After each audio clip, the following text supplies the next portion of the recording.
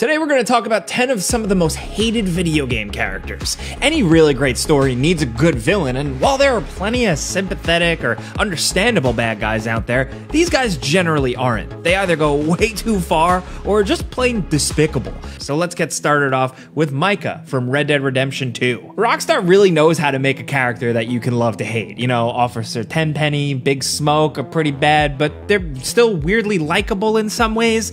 Micah is not one of them. He's just a miserable little snake that spends the entire game being pointlessly hostile to Arthur Morgan. You sure about this, Micah? Mr. Morgan, I never thought I would be so pleased to see your face.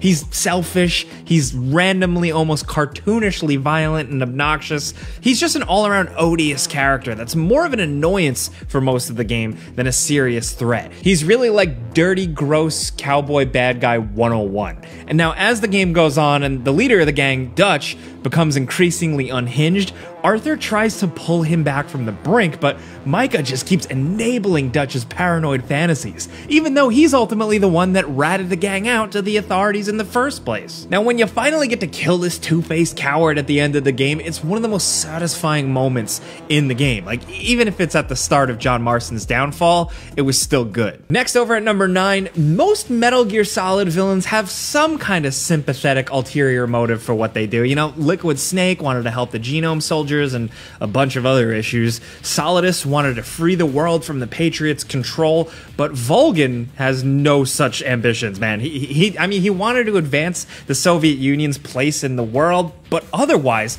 he's mostly just like this cruel, sadistic lunatic that really revels in the suffering of others. The role of the sympathetic villain in this case goes to the boss, of course, if you played the game. You know, her motivations only become more clear during the ending, but Volgin doesn't get any explanation. He's just like a paranoid jerk. He tortures Eva for his own pleasure. He beats a man to death by punching and kicking the character Granin in a drum can, and in one of the most sickening sequences in the whole series, he beats Snake within an inch of his life. Like, a tense torture sequence follows where he instructs the boss to cut out Snake's eye, and the whole sequence of events leads to Snake getting blinded in one eye by a stray bullet.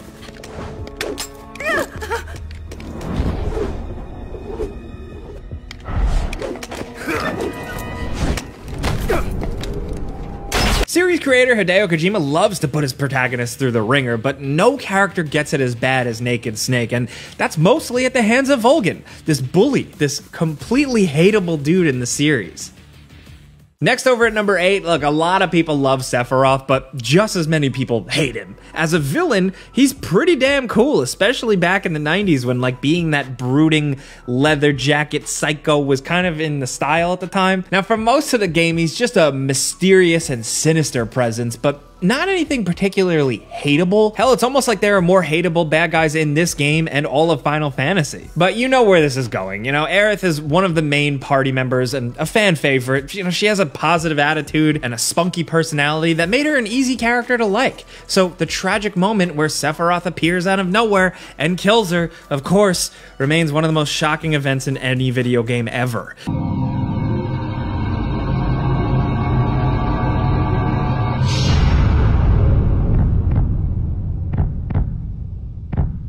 It wouldn't be that big of a deal if she came back or you could revive her somehow, but nope, there is nothing you can do. If she was one of your mains, you know, like your main party member, then you were basically screwed. She's gone forever, you gotta replace her. RPGs rarely, if ever, kill a party member for real, and when they do, they're usually temporary or just in games where, you know, you can cycle your party members constantly anyway. Final Fantasy VII wasn't like that. Aerith was there from the beginning, and when Sephiroth kills her, she's gone for good, and it was more painful if you were a 10-year-old like me and you had a crush on her. That single act made Sephiroth a video game bad guy legend and one of the most hated antagonists of all time.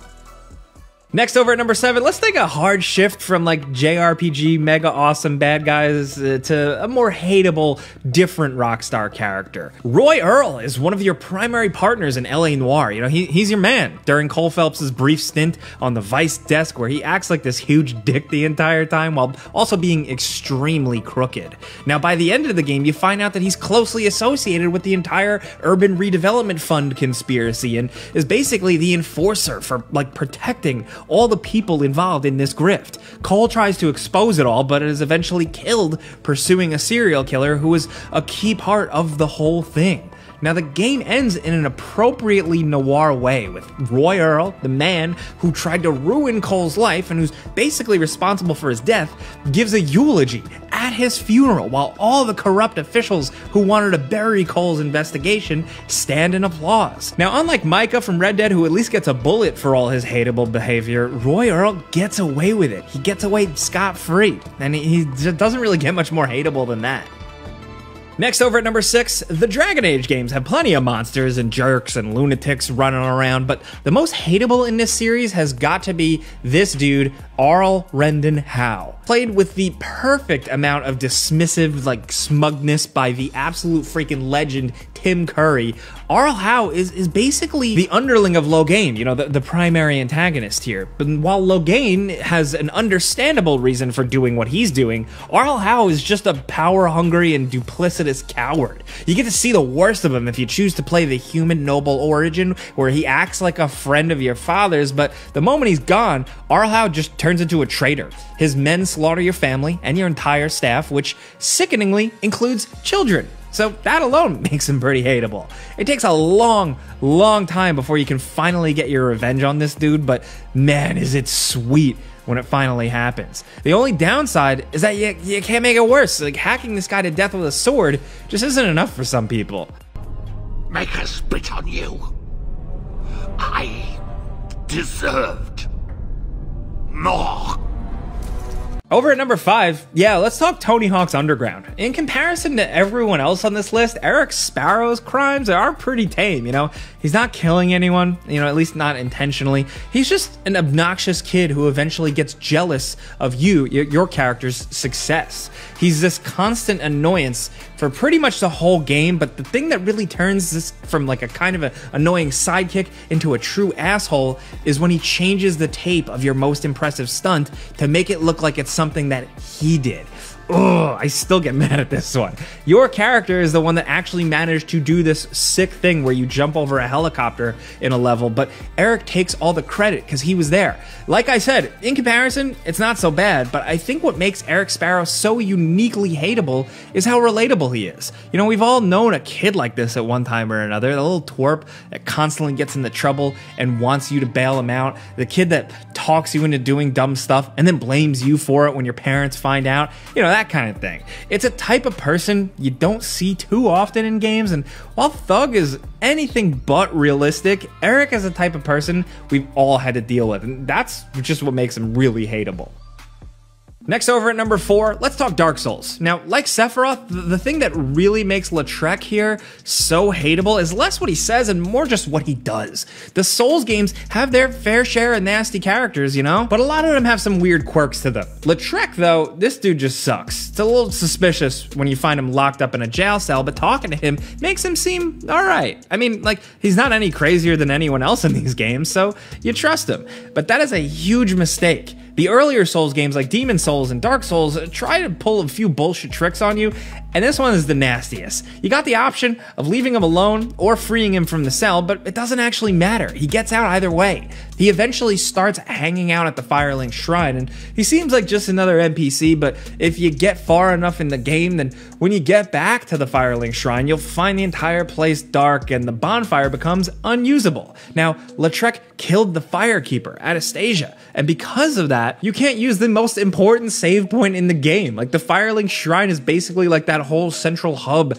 It's like a key location in the game, and this guy ruined it. It's possible to get your revenge and restore the Firelink Shrine, but it's such a pain in the ass that it's probably better to just kill this guy the second you see him. The Firelink Shrine is one of the few safe havens you have in this game, and this guy takes it away from you, so we hate him for that. Next, over at number 3, let's talk Kamoshida. The first primary antagonist of Persona 5, you know, there's a lot to say about him. Honestly, the Persona fan wiki describes him pretty much perfectly, saying that, and I quote, Kamoshida is a lustful, vain, cruel, and utterly selfish bully, which, yeah, that covers it. He's a former professional athlete and the coach of the school's volleyball team, which in any normal story would make this guy barely worth thinking about. The problem is that you play as a high school student. Anyone who's done school sports has probably met someone kind of like this guy. You know, sometimes a total jerk that like peaked early in life and takes it out on everyone around them. That's only the half of it though. What really makes this guy hateable is what he does in this game. He seeks out relationship with his female students. He abuses his male students with torturous training regimens and is for all intents and purposes a full-blown predator in the worst possible ways. And on top of all that, he's protected by the principal and the students are afraid to speak out about him in fear of reprisal. When you finally manage to expose his crimes to the world though, it is so satisfying. This guy is so bad that it makes every other villain in Persona 5 seem like kind of a letdown in comparison because he's just that hateable.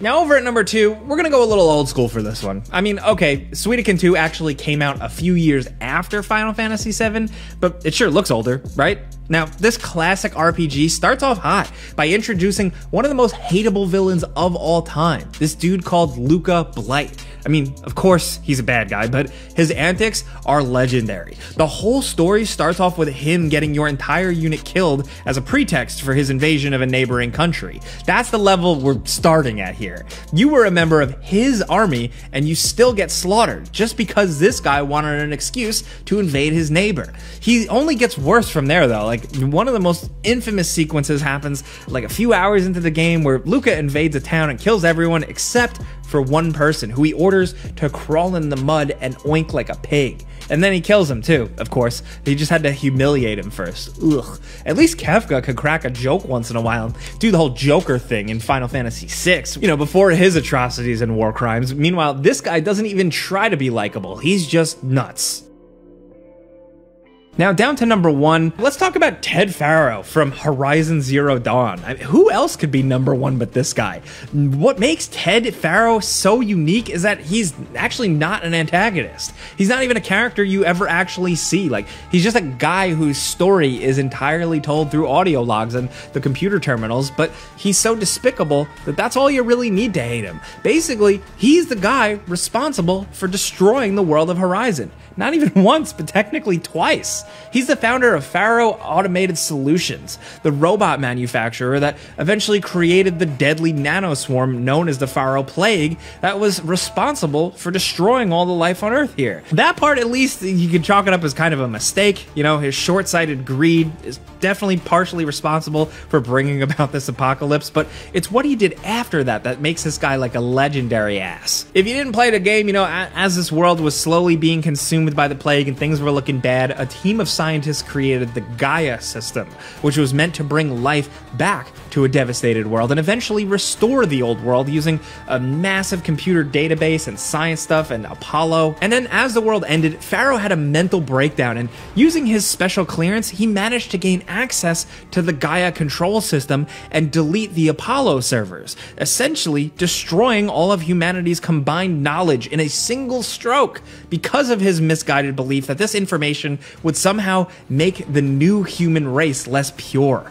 Of course, another part of it was that Faro wanted to cover up his past. At this point, he was completely nuts and thought that he'd become the ruler of a restored Earth. You eventually find out his ultimate fate in Horizon Forbidden West, and all I can say is it couldn't have happened to a better guy. Sarcasm. Anyway, those are 10 absolutely detestable villains in video games. We know there are so many others out there though, so we want to hear from you down in the comments some of your picks. We can definitely make a follow-up to this video, so hit us up. If you enjoyed this video though and like talking games with us, clicking the like button's all you gotta do. It helps us out. And if you're new, maybe consider subscribing, hitting that notification bell if you haven't already, because we put out videos every single day.